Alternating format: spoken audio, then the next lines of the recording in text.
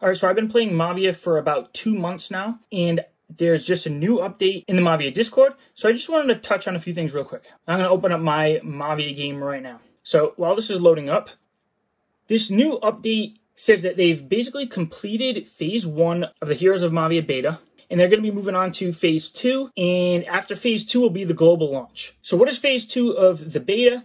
The milestone will include players joining that may or may not be NFT landowners. Players will still be let in waves to control the flow of players and monitor data. So if you weren't around for this first wave, every week they would let in a new batch of players. There'll be 8 weeks of this Phase 2, and it'll be used, similar to the first stage, to continue the effort of game progress in development as well as general stress testing for an even wider variety of devices. And so the reason why this is really motivating me to make a video right now is because with Phase 2, they are resetting the progress for anyone who's playing in Wave 1. So I wanted to give my thoughts as I maxed out my Phase 1 land before it gets reset. And then the announcement just goes on to say how Phase 1 was a success and how Phase 2 will be starting on September 8th, or at least that's what they're planning to do. I guess it was delayed 1 week. So as we look at my land here, you can see I did max out my land, so I haven't logged in maybe a week at this point. So you can go through and you can see how your land performed. I was defeated,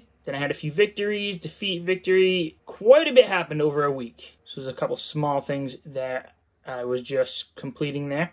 So this is basically a maxed out land for the beta. There's no mention that the Phase 2 will allow more of a progression, like a higher town hall and higher structures. But this took me, let's say it's been about 2 months now. I think it took me about 6 weeks to essentially max out a level 5 headquarters along with the majority of the structures on the land. And I can say that while I was progressing through before I hit that max, this game was a ton of fun. I was addicted to it. I was logging in every chance I could get. Unlike Illuvium 0, the land gameplay for Illuvium, I can actually play on my iPhone here. So that's been great. Illuvium 0 has been kind of a struggle for me because I have to log into my computer every time. But this, while I'm at work, while I'm on the go, I could just load it up anytime. So I was constantly playing this. I played this pretty much nonstop for about that 6 weeks. Once you hit the top level, then the game kind of loses its appeal because it's not on the blockchain yet. So you can't collect any ruby, you can't extract any real value.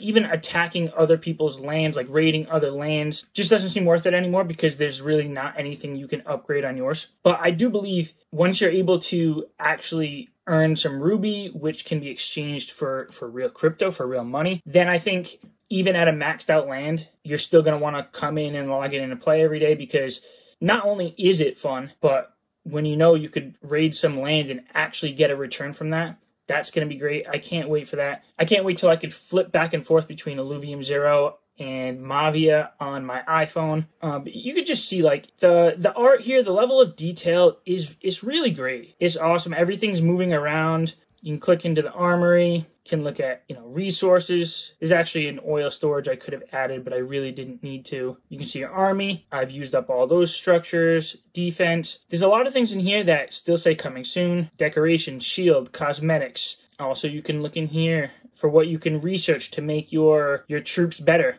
The heroes down here are the ones that are actually going to be NFTs. Each land is going to come with 4 heroes that are locked to that land, but then there are additional heroes that you can buy. Maybe you can earn them in some way, and you can level up those heroes in their actual NFTs so you could sell them off, trade them, do whatever you want with them, or just use them to progress further and start raiding higher tier lands to win more ruby. Overall, I'd say if you're familiar with Clash of Clans, which is obviously has been a big hit for the past 10 years. This is very similar. It's a fun game. It's very addictive. It's going to become even more addictive when it's on the blockchain. There's a global chat that I know was being used a lot when I was playing it more consistently. You can even see in the Discord that people are still excited about this because even though it feels a little old for me because I was able to get into the beta right away, there are new people being let in every week. And there's a lot of people still going through those first few weeks and building up their structures. And it's exciting for them at that point. And so at the end of this 8 weeks is what they're proposing here for Phase 2.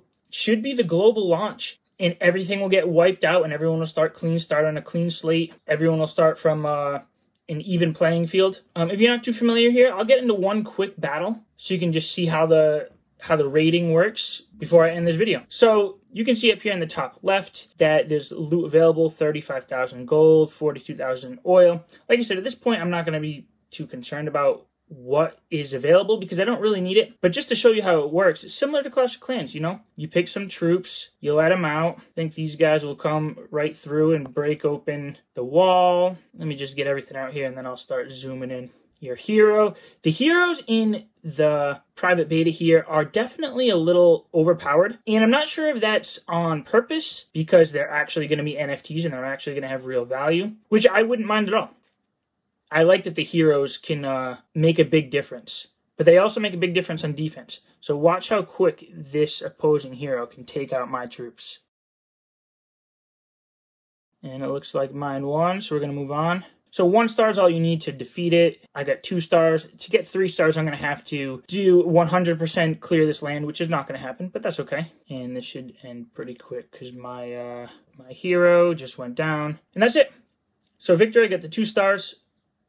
Overall, I've really enjoyed this beta so far. I'm pretty excited about it. If you're not aware, they have 10,000 plots of NFT land out there. You don't need the NFT land to play, or you did for this phase 1. But when it comes to the global launch, you won't need NFT land to play. But that 10K is all they're having. They've already made an announcement that they're capping it at the 10K. So what's available now on OpenSea, on the marketplaces, are the only 10K lands that will exist as NFTs in Heroes of Mavia. So obviously we're still in a bear market, hopefully breaking out soon.